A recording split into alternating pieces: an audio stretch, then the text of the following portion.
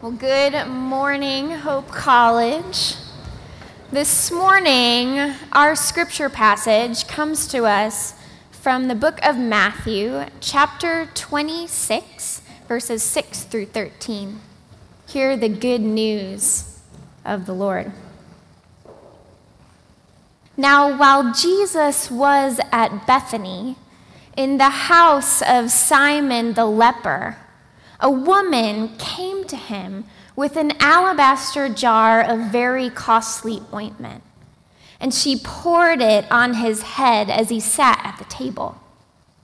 And his disciples, when they saw this, they were angry, and they said, "Why this waste?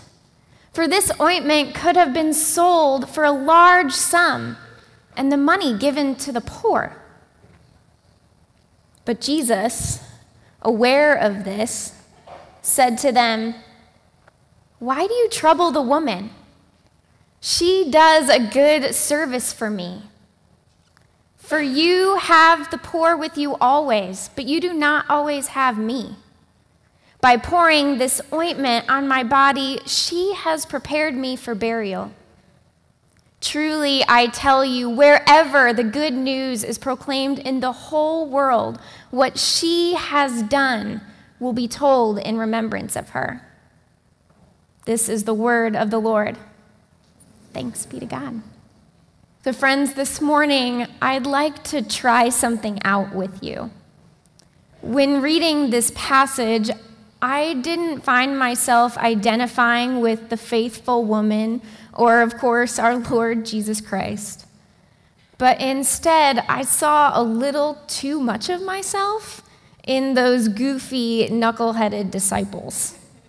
And so, if you'd allow me for just a moment, I'd like to channel my inner disciple and let you in on the conversation that I suppose may be going on inside of them.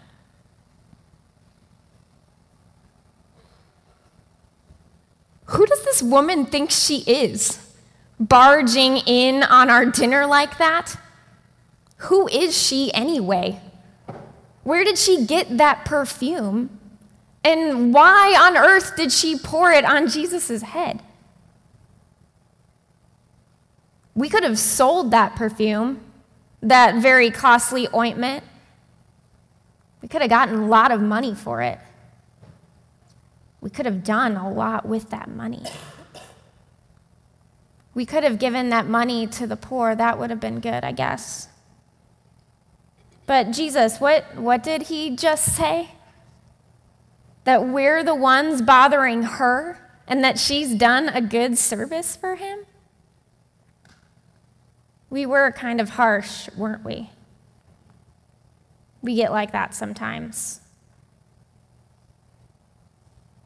And then he just said, "You always have the poor with you." That sounds a little familiar. Actually, it sounds a lot familiar. Isn't that in the Torah somewhere? I think it's in the book of Deuteronomy. You'll always have the poor with you. You'll always have the poor with you. Therefore, I command you, open your hands to the poor and needy neighbor in your land. Is this what he's quoting?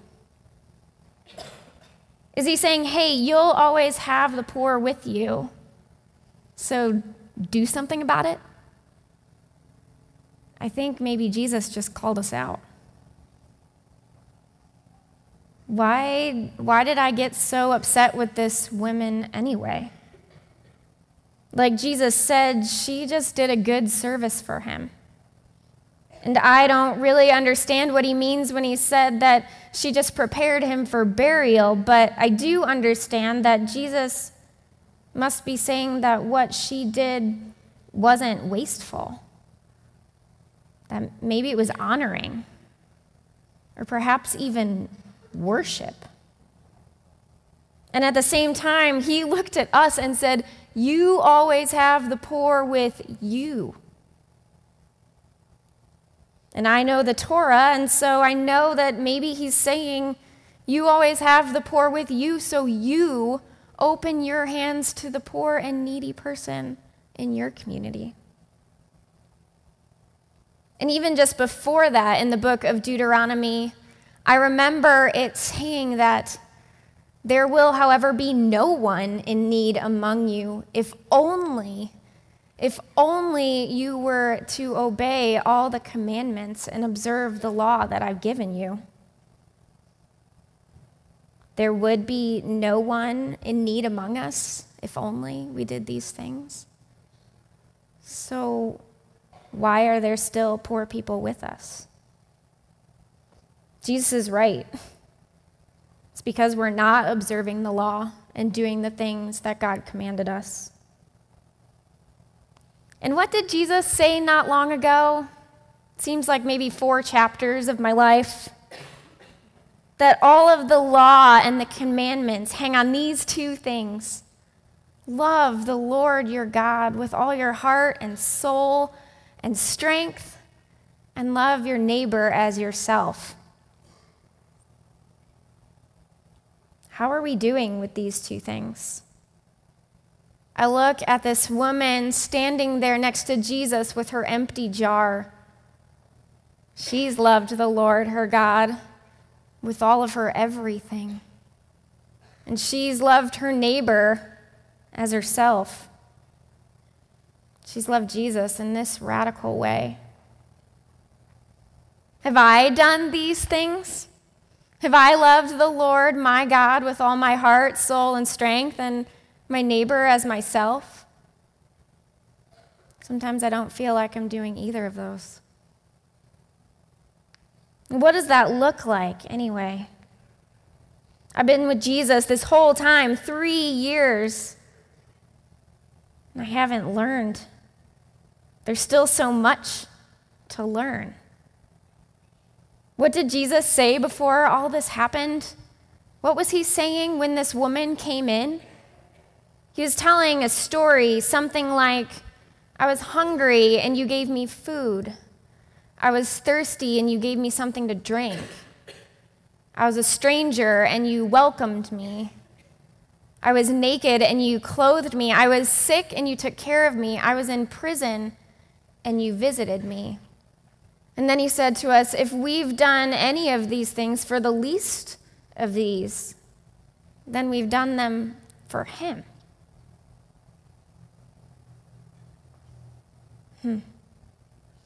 We always have the poor with us because we haven't obeyed God. We haven't loved God, and we haven't loved our neighbor. Therefore, God has commanded us to open our hands to the poor and needy person in our own land. Maybe that looks like giving food or drink or clothing to those who don't have any. Maybe it looks like welcoming the stranger. Maybe it looks like taking care of those who are sick and visiting those in prison. Maybe it looks like comforting those who desperately need comfort. Maybe I'm called to give away some of my own stuff, give up some of my own time. Maybe it means not judging people like this woman. The poor will always be with us, Jesus said, and it's not supposed to be that way. If only we would love the Lord our God and love our neighbor as ourselves. He said, you'll always have the poor with you, but you won't always have me. This woman, she chose the right thing. In the moment, she loved God and her neighbor by giving Jesus this ointment and anointing him before burial. She worshiped him completely. But what am I doing? How can I love God and love my neighbor as myself better, more fully?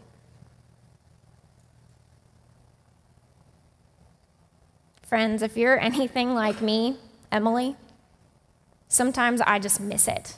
Sometimes we just miss it. Sometimes we just mess things up, and we're going to do that often. Sometimes, actually a lot of the time, I don't love the Lord my God with all my heart and soul and strength, and I definitely don't always love my neighbor as myself. But if you're anything like me or like the disciples, the good news of the gospel is grace. We are always learning and always failing, and Jesus is constantly and gracefully calling us back in. We are called to worship Christ. And part of that worship looks like what this woman was doing, giving all of her everything and praising Christ. And sometimes that worship looks like loving those who need it most, the poor and needy in our midst. Jesus called the disciples out, saying, "Open your own hands.